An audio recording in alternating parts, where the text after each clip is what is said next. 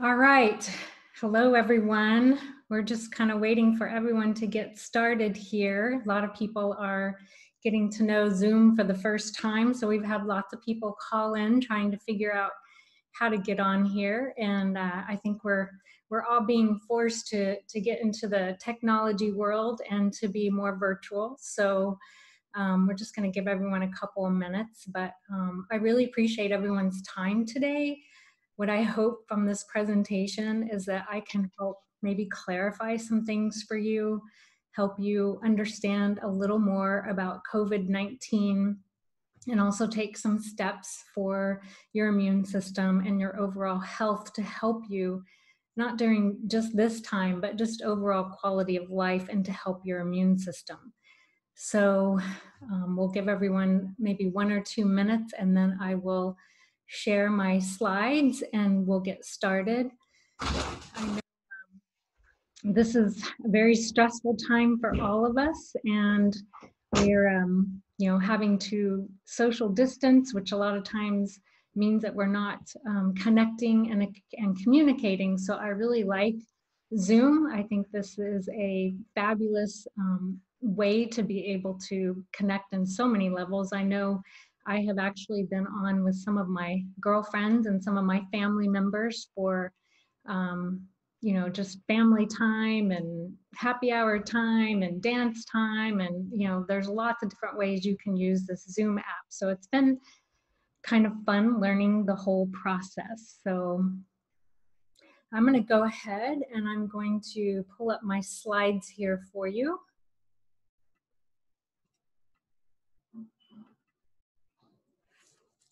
Okay. It looks like we are going to have a big group here today. I think I saw over 60 people on here today, and we probably have half of that right now. So people are still getting on Zoom and realizing what time it is and all of that good stuff.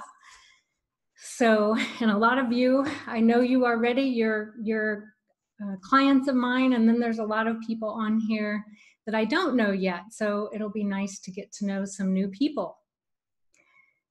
All right, let's see here.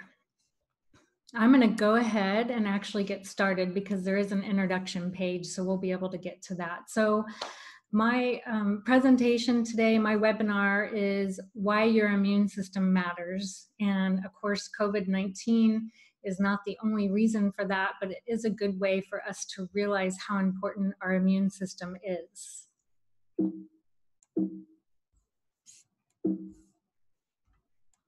Oops. Okay, so what I want everyone to know is, first of all, how we can protect our health naturally.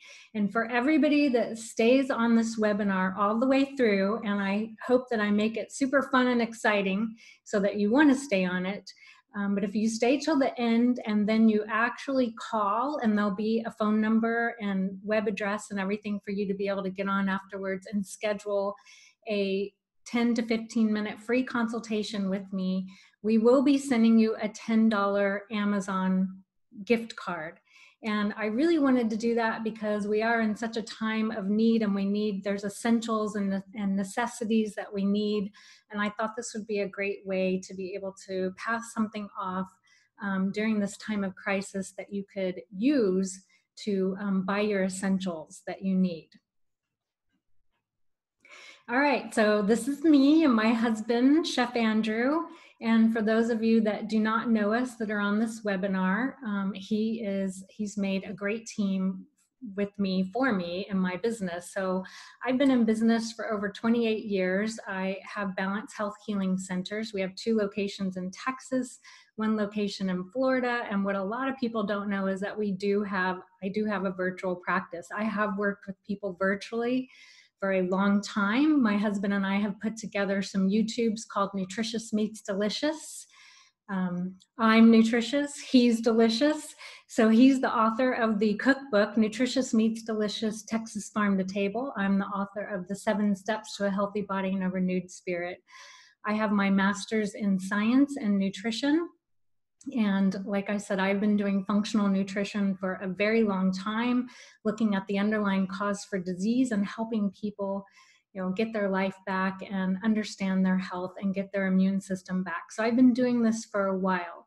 So let's get into the coronavirus, because I know lots of people are wanting to know some information about that. And we all know what we need to do right now as far as social distancing and washing hands. That's all important. But a lot of us don't know the background of coronavirus. Coronavirus has actually been around since the 1960s.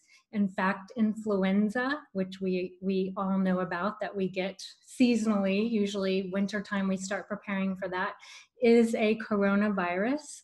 And what coronavirus is it actually, corona means crown.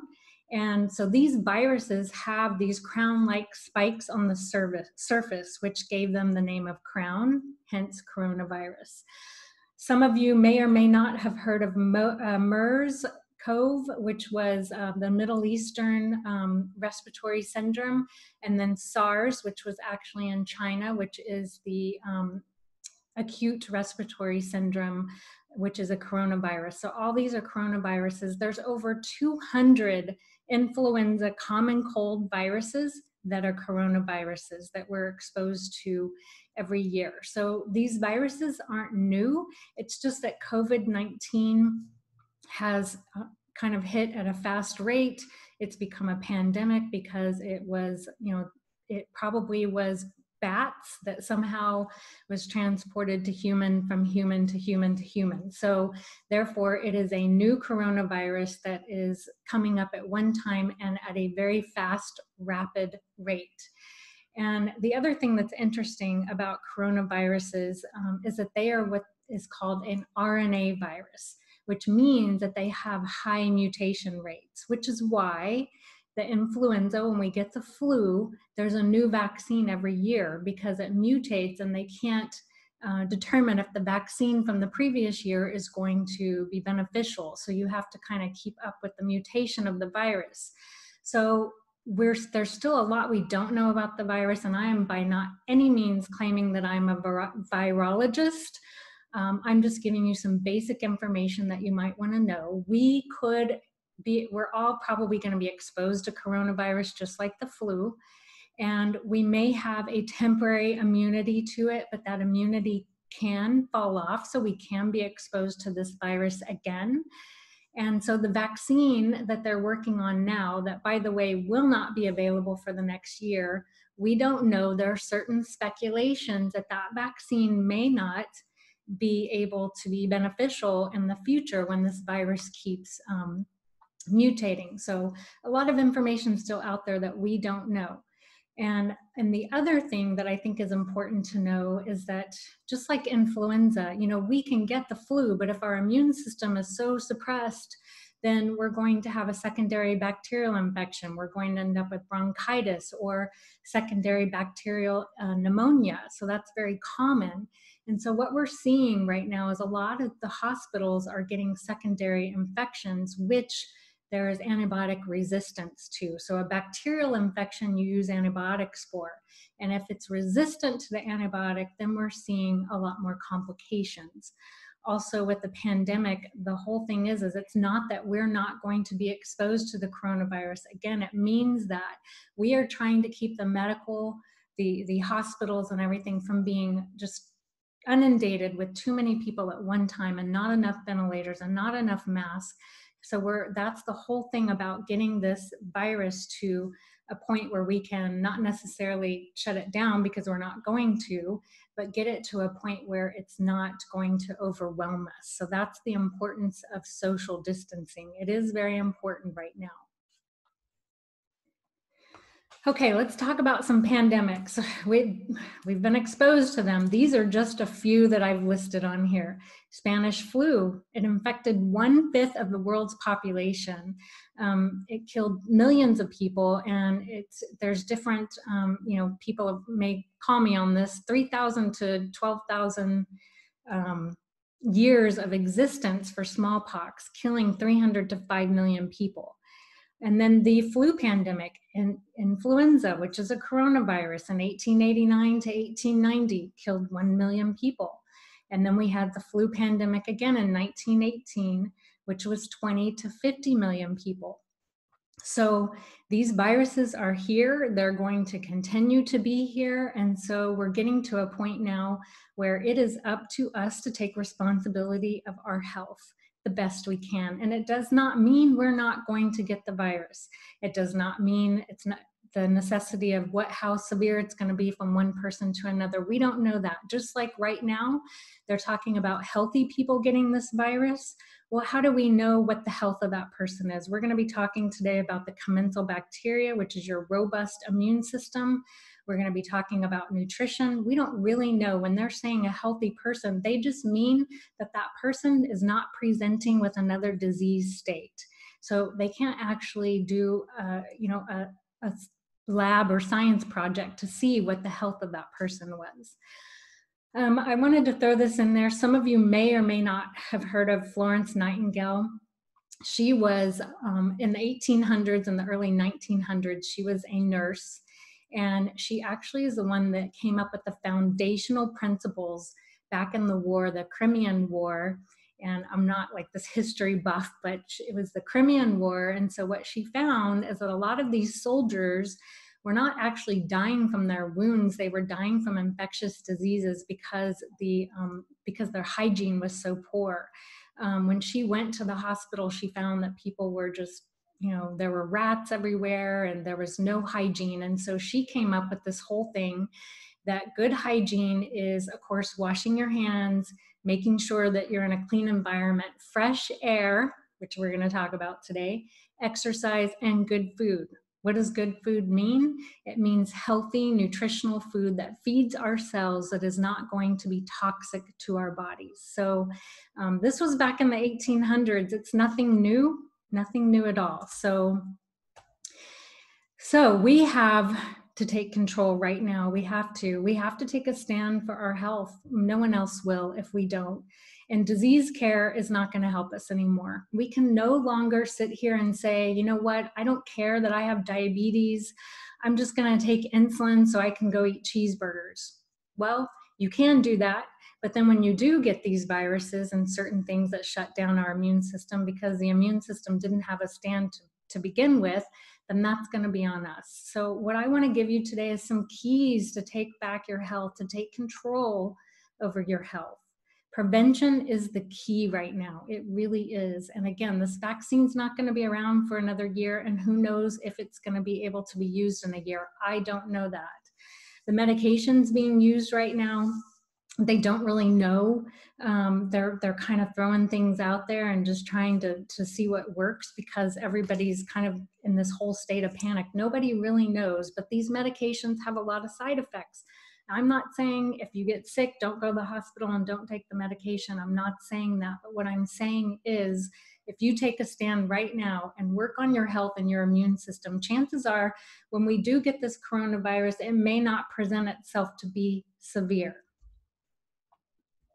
So what do we do? Steps to boost your immune system. So I want to talk about my little Kona baby. This is my little chocolate lab. I got Kona when he was 6 weeks old. He was pulled from his mom too soon, so he didn't get the benefits of the natural antibiotics, so to speak. His commensal bacteria, just like us, wasn't formed right. So he had a weakened immune system. He got pulled from his mom too soon, and then the stressor of coming to me, which now I know he loves me, but at the time he was a scared little pup and he wanted his mom, and so he had a weakened immune system and he got very sick, very sick. The breeder wanted to take him back and put him down because he was going to die. And I will tell you that the medications were not working, the antibiotics were not working, nothing was working for him. And what worked for him was nutrition. I pretty much nursed him back with pure nutrition, herbal supplements. I did everything I could to get him nutritionally sound and get his probiotic status, his commensal bacteria, his robust immune system on board so he could fight this. And this is my little baby boy now. Of course, he's a lot older, but Total Nutrition Pup right here. So this just goes to show you that nutrition does matter. So let's talk about let food be thy medicine and medicine be thy food. This is why doctors take an oath today. This was Hippocrates, the father of medicine. And so once again, just shows you how food can be our friend, but it can also be very toxic to us. So it's important to focus on our food. Balanced eating. So lifestyle modifications, yes, there's things I can help you with. I want to help you with that, but just staying away from the sugar, the processed food, genetically modified foods. If you can't read the ingredients and you don't know what it is and it's in a box or a can, it's not going to be giving you the nutrition and the nutrients that you need. I always like to explain this a little, something you may not know is that we are energy, our bodies. And so our cells actually in our body resonate at a frequency. And when we are taking in foods and supplements that are not good for us, those foods do not resonate because they're not living. They're not a living source. And so therefore, they're not going to resonate as the same as our cell. And so it becomes toxic. So living food, which is, healthy greens, lean meats, good fats, nuts and seeds, coconut oil, butter, real butter, not margarine, all of those things are important for us that can go a long way with our nutrition status. Nitrate-rich foods. So I'm going to talk about nitric oxide further down in the presentation, but nitrate-rich foods, meaning that these foods give us oxygen. And when our body is oxygenated, pathogens and viruses cannot, they don't resonate with that. They are more anaerobic. So when we give our bodies oxygen and circulation and good living food, it's going to take us a long way. And so these are a list of some of those foods. Again, we help you put that together more in detail because this can become overwhelming. But if you just start eating blueberries and beets, oh my gosh, think of a beet, it's red, right? That's our blood, that's our oxygen. So eating these foods will kind of help boost your immune system. Warm, healthy drinks. I put this in here because, the whole talk with COVID-19 and influenza really is, bottom line is when and if you get sick, you should drink warm drinks that will actually flush the pathogens out of the throat and keep them from maybe trying to get into the respiratory system. I love rose hips tea. It's got a lot of vitamin C, a lot of nutrients. You can do warm lemon water, herbal teas, bone broth, hibiscus tea is really good. But also the other thing is that when we raise our body temperature, our core temperature with warm drinks, that's why infrared saunas are so good because we're raising our core temperature, then pathogens cannot survive in that. So keeping our core temperature warm and elevated is a good thing. And these warm drinks help with that. So sleep is the golden chain that ties health and our bodies together. And that is so true.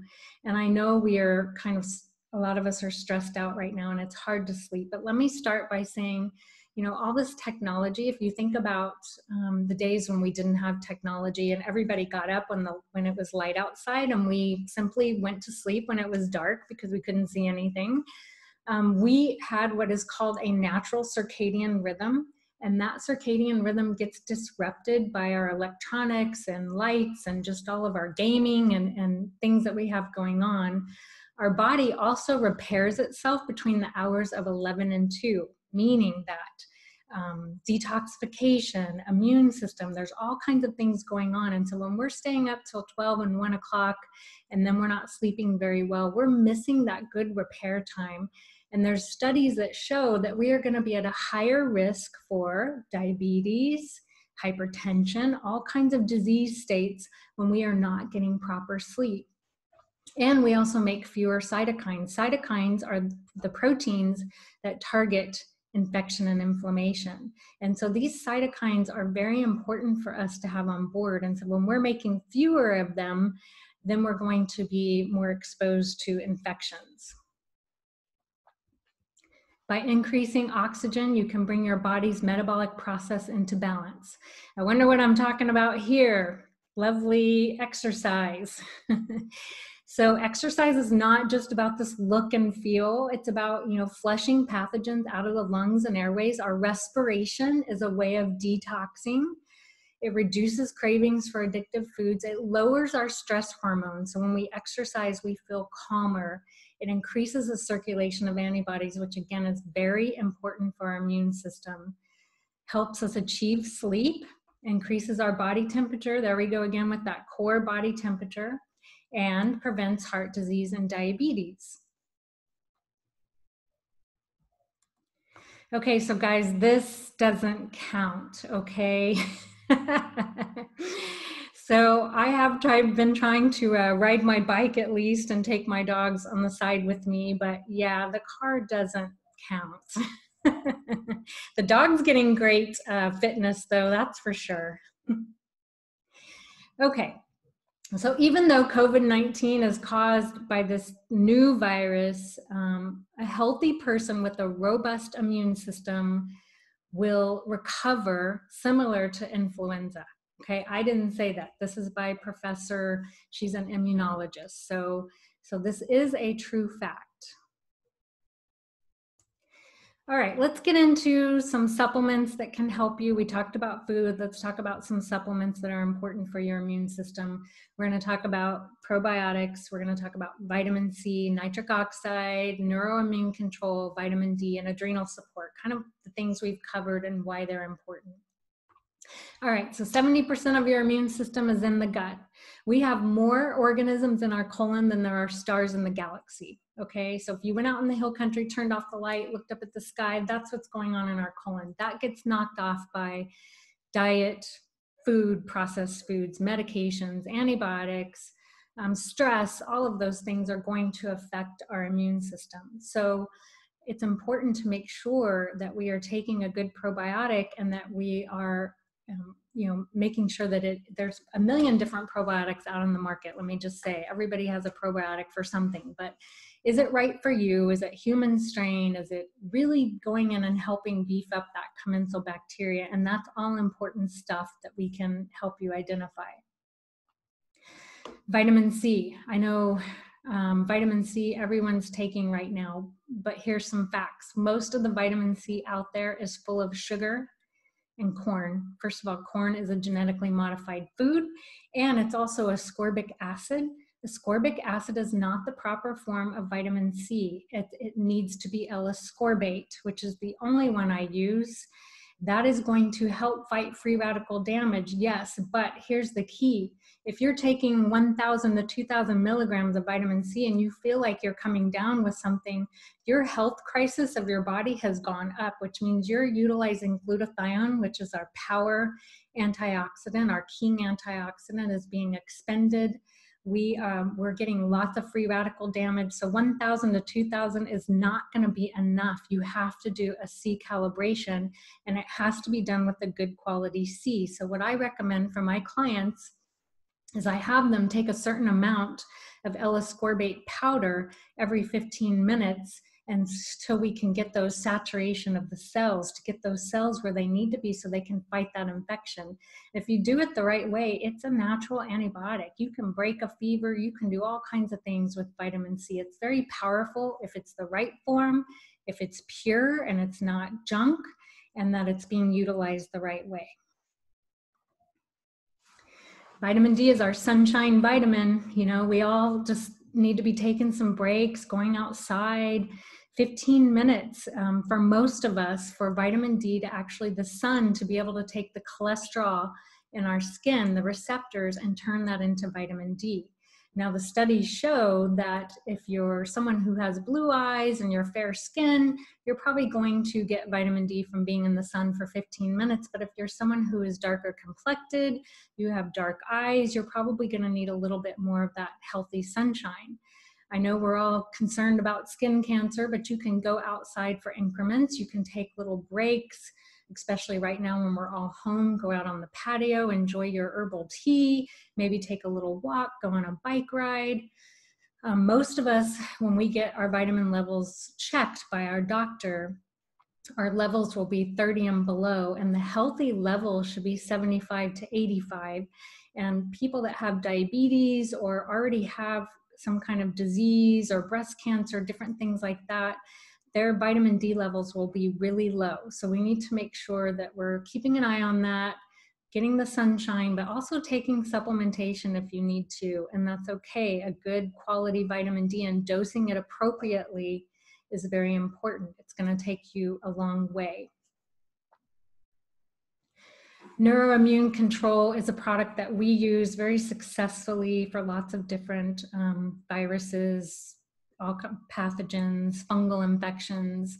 It has a great combination, grapeseed, which is for its antioxidant properties. You can see on here, L-lysine keeps viruses from activating. Some of you have heard of monolaurin, which is actually in coconut oil. It's the lauric acid part of the coconut oil, but it has lots of properties for antimicrobial and antiviral properties. B-propolis, so it's a really good foundational supplement right now where it can kind of encompass a lot of different things. So right now we have almost all of our clients on this product. It works really well. All right, nitric oxide. Not a lot of people know about this. So nitric oxide is pretty much the cell communication with all of our cells.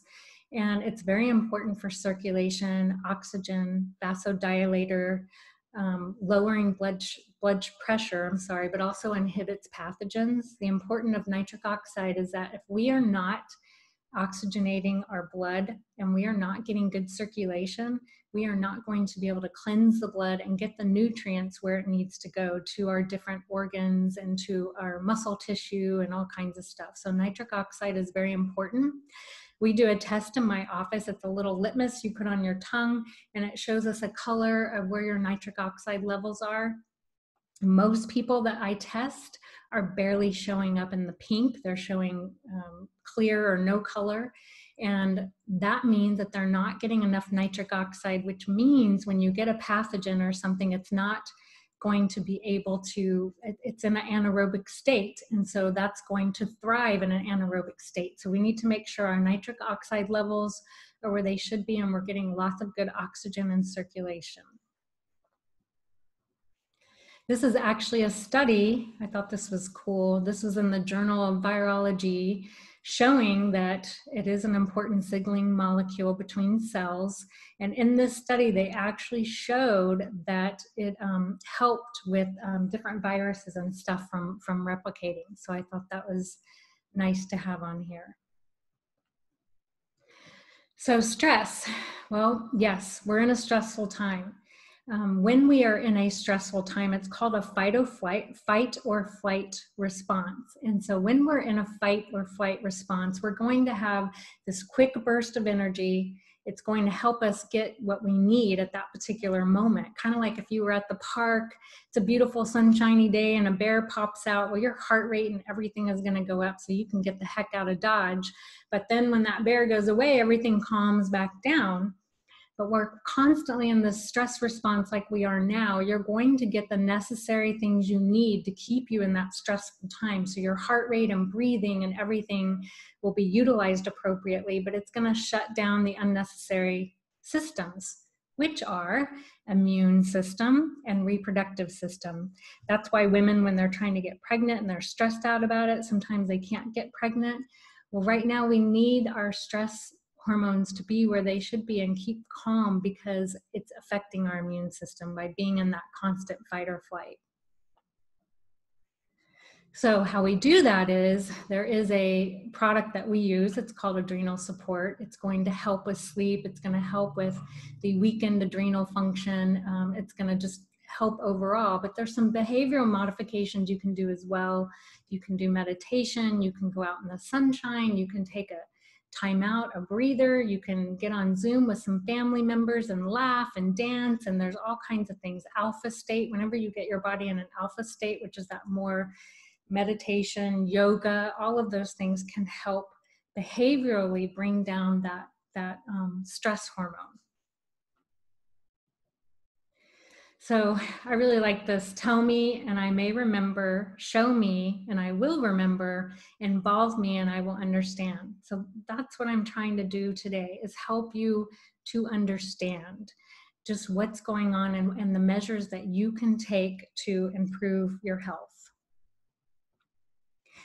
And gratitude helps you to grow, expand. It brings joy and laughter into your life and into those around you. And that is so true. And I talk a lot about attitude of gratitude in my book, on a daily basis in my talks. But I think more than ever, how we can use this right now is just finding a place where we can be grateful for something, whether it's connecting with our kids or sitting down and having dinner together, or kind of, maybe a time out. Like sometimes we say, I just wish the world would stop for a minute so I could catch up. Well, guess what?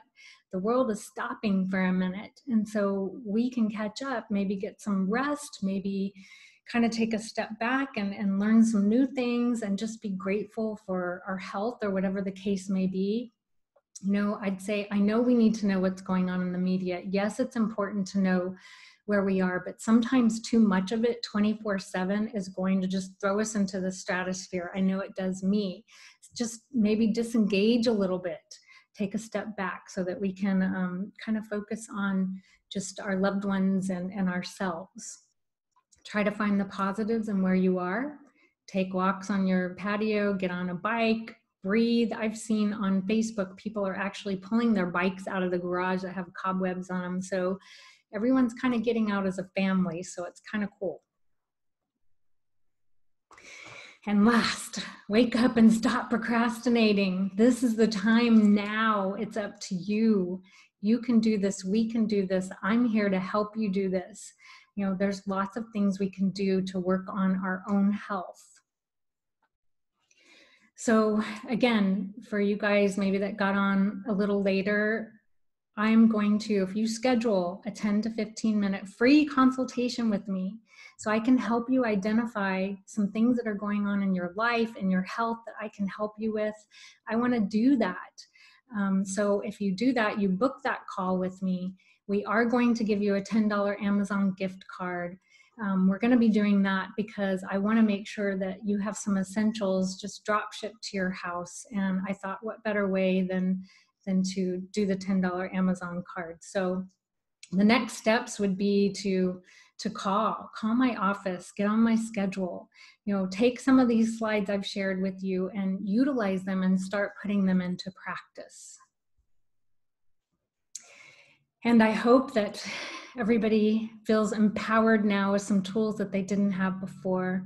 Appreciate your time and just stay in peace. Stay in peace. Love you guys. Bye-bye.